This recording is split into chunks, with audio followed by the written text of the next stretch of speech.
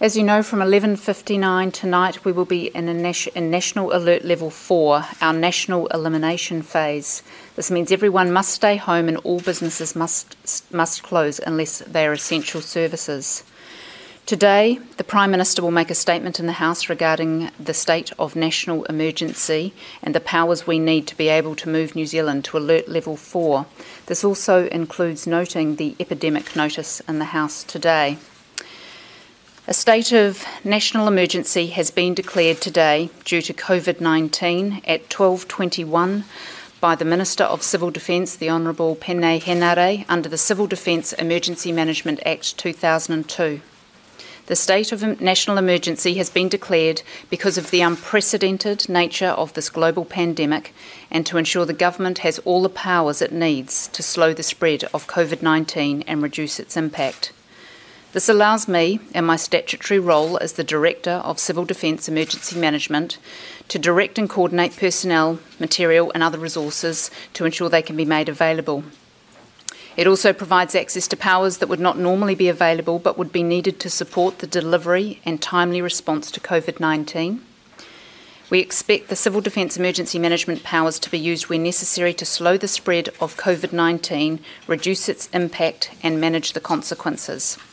Some examples are powers of requisition to manage wider consequences, for example, providing for the conservation and supply of fuel and other essential supplies, closing of roads, stopping people doing activities that may contribute to the emergency, excluding people from places, prohibiting or regulating traffic. This declaration of a state of national emergency ensures that we have all of the legislative means possible, all of the enforcement powers, all of the tools that we need at our disposal to combat the spread of COVID-19. These powers work as a complementary component to the powers that the Director-General of Health has and the notices that are going through as the epidemic notice. This is an enhancement to the current COVID-19 response arrangements, and this is just one part of that response. The state of national emergency applies to all of New Zealand, including the Chatham Islands, Stewart Island and other offshore islands. This sits alongside the powers under the Health Act, the Immigration Act, the Public Finance Act and others, all of which are designed to ensure our health services, emergency services, utilities, goods transport and other essential services, operations and staff can remain up and running. For the purposes of the response, the powers of the Director, Civil Defence Emergency Management and National Controller will reside in one person, me, the Director. This does not change the existing all-of-government response structure. John Ombler remains in his role as the all-of-government controller. I'd like to reinforce the critical importance of everybody doing their part to make sure that we can save lives and beat COVID-19. Each of you has a role in helping to save a life. Self-isolation means people must stop all interactions with others outside of their households. And as the Prime Minister said, the importance of us all being able to create that circle in the bubble to be able to make sure that we can stay together, self-isolated, having no contact with people outside of that. Today we will also be issuing a nationwide emergency mobile alert to all of New Zealand between 6 and 7 o'clock tonight. This will be issued to reinforce to New Zealanders how critical these actions are. Thank you. So our combined total of confirmed and probable cases in New Zealand to date is 205, and we will continue each day to report that combined total. More details of the cases, including the probable cases, will be provided on our website, that is the Ministry of Health website, shortly, and updated as new details emerge.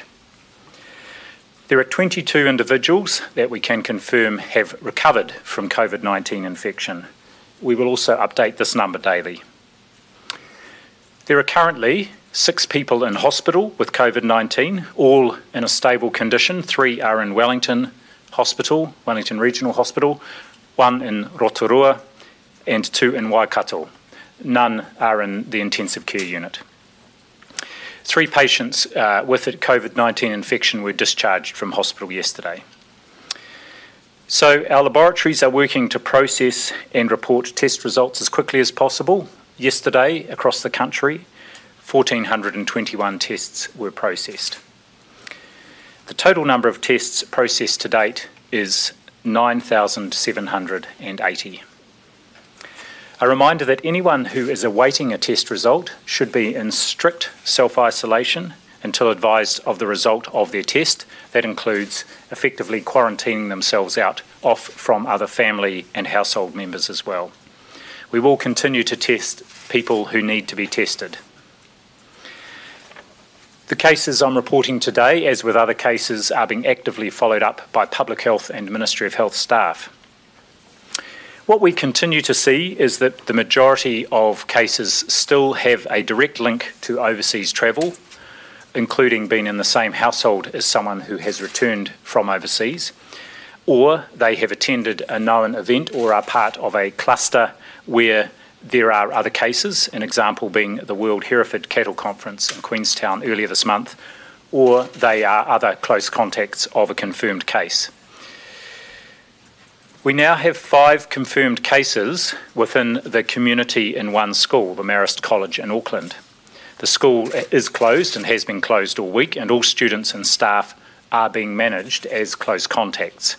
This means they are in self-isolation, monitored at home for the next 14 days, or for the 14 days since they last had contact with each other.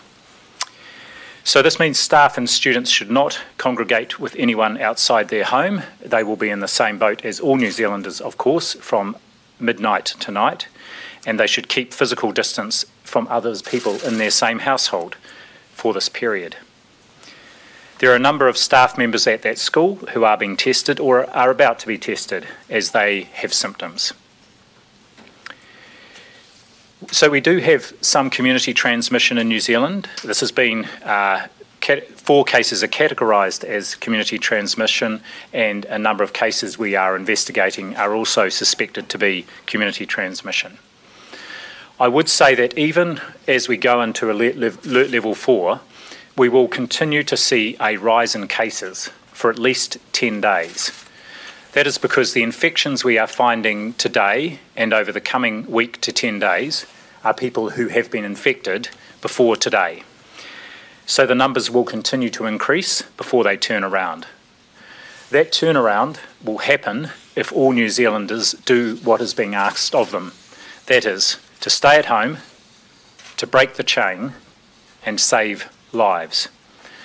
So I encourage all New Zealanders, as later today we officially move to alert level 4, to do just that, and in particular also to look after yourselves and to look after other people.